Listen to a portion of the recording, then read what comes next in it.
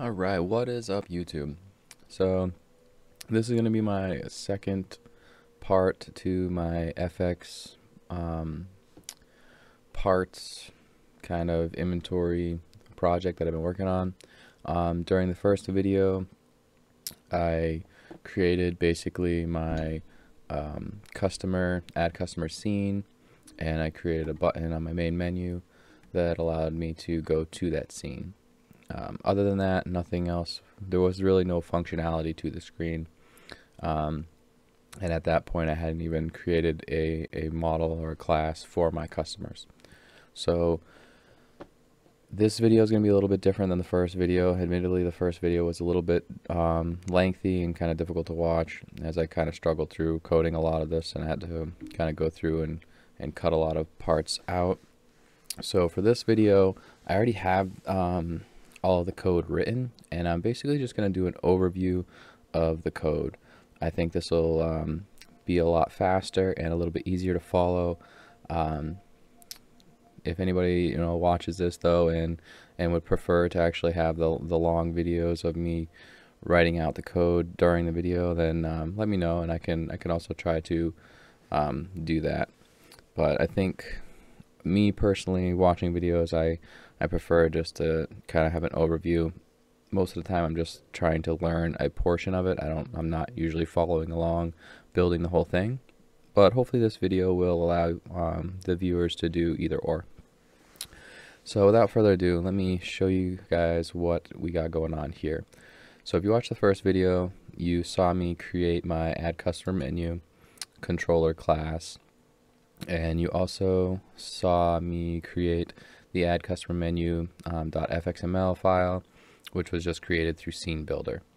And what that basically did was allow me to go in, and I had this button here, and I was able to show you this scene. Now in that example, I did not have my tables working. As you can see here, I now have a product in my top table. This is the only product that's really in my inventory at the moment, and that product is there because I've pre-populated these two tables. Basically, I've added one part and one product to my inventory on start of the program. That way I don't have to continue to add parts and products when I try to show an example. Anyway, in order to do all of that, what I did first was create my customer class. So I have a package here called model, and that's where I basically put all my components for my program. So I have my customers, I have my in-house parts, my inventory, my outsourced parts, I have my part, and then my product. And like I said in the first video, this part class is the only one that's a little different, which it's an abstract class, and that's because in-house and outsourced both pull from this class. So they're both parts, but they're different types of parts, and that's why my part class had to be abstract. And then my package for controllers, obviously that is where all my controller classes live. That's what's giving all the functionality to my fxml, and all my fxml files are in my view package. And then my main file, which is what starts the program, that is in my actual PJC JavaFX class or package. This was just what my instructor kind of wanted me to name it. That's why it's named that, but it could be named anything. So let's take a look here at my customer class. This was pretty simple, straightforward. I made a customer class. I only added 2 parameters, well 3 technically. I have my observable list of associated products, and then I have an integer for ID and a string for the name. This is kind of my constructor for it, and it only has the ID and the string name.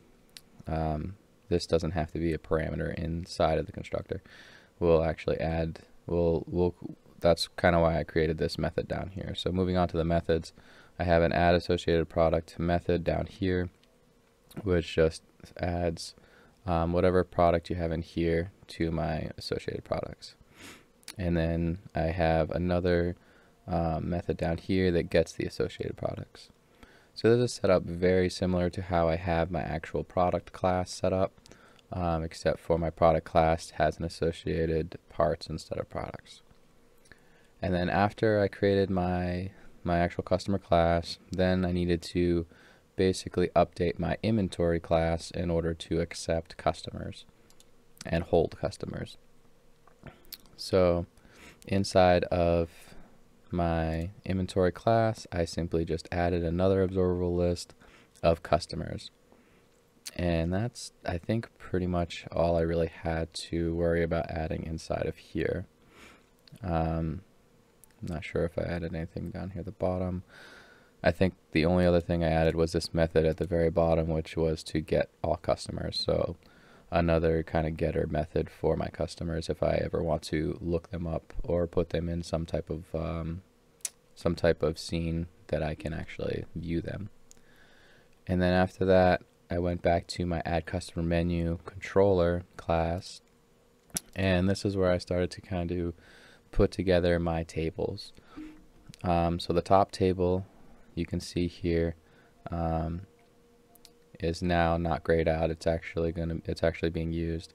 So in order for me to basically put all of my products into that top table, which that top table in my scene, if you guys remember from the beginning when I opened it up, is essentially just a table that's going to hold all of my products, and then I can select from that table which products I want to associate with my customer.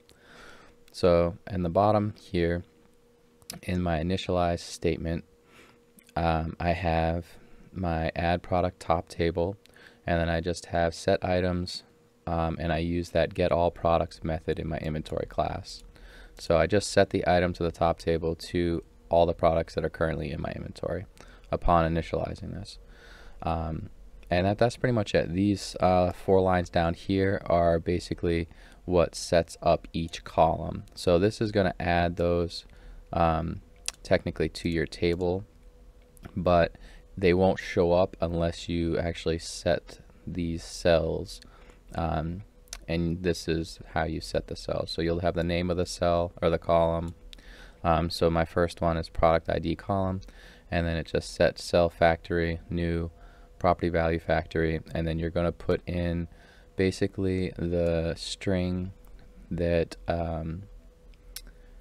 identifies what parameter of that item. So you remember that I have a table. So this table is a table of products.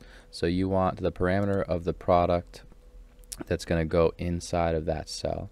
So for my first one, it's ID, and the second one, it's going to be the name, and then the third one, it says stock, which I believe is what I named the parameter. However, I think the column is actually labeled inventory, but stock, inventory, same thing, and then price.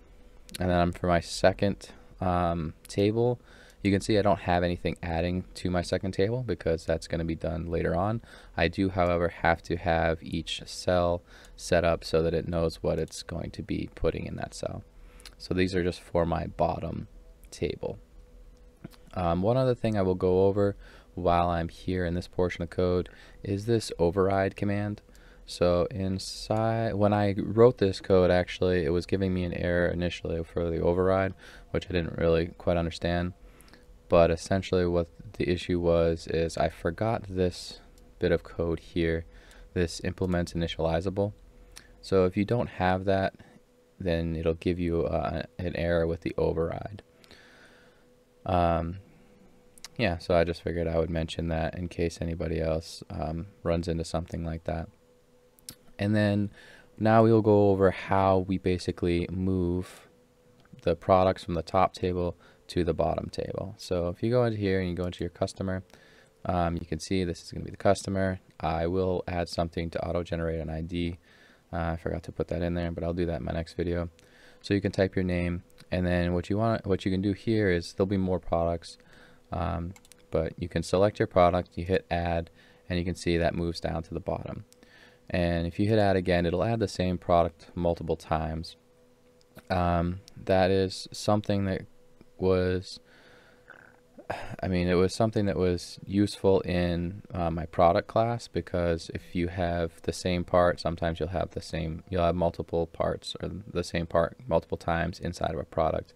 I don't know that that makes sense with products into customers, so I may end up may end up changing this so that you can only add a single product, or add a product a single time. But for now, it'll take multiple products. Now, in order to do that, the way that I set it up here is I created this add selected product. So when I did this, I did it a certain way just in case I wanted to add a modification menu to my customer. Both my product and my part classes and scenes have they have a modification scene where you can basically change parts or products that are already created. So I'll probably end up doing that with my customer as well. So with that in mind, I create a local object here, product object, and then I basically initialize this product, this local product that I created, to whatever is selected in my top table. So you can see here, this is the name of my top table, and then it just says get selection model, get selected item. So that is going to set this my product equal to whatever the product that is selected in my top table is. So that holds that for you. And then after that, I have my customer here, which is a customer object that I created inside of my addCustomer menu class here. I just added it up here at the top, and then I just created a new customer and I gave it a random ID and name. And the reason I have this here is because I need a way basically to take this product object that was selected from my top table and then basically add it to my bottom table. But my bottom table isn't going to take just like, I'm not going to be able to add directly to it using my, I'm not going to be able to add directly to my table with a product. I have to kind of add an observable list of some sort, and that's how you set your tables. So you can see down here where I have set my top table, it says inventory.getAllProducts. That getAllProducts method basically returns like a list of objects. So the easiest way for me to do it was just to create this my product object and then add the associated products. And the product that I'm adding is this one that I just created, which is the one that was selected in the top table. So now that I have a customer object here that has the associated product of the one that is selected, then I can add, I can here just add my name for the bottom table, do set items to my customer.getAssociated products. So this customer object here has the method, just like all my other customers, to get associated product. So I just use that getter method and use that to set my bottom table.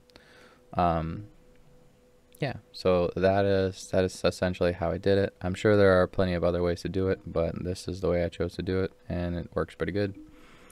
Outside of that, I don't think that I did much else. You can see here I added this add selected product method to my onAction event handler here. So this onAction add product to customer, this is basically what's going to happen when I click that add product button in my scene.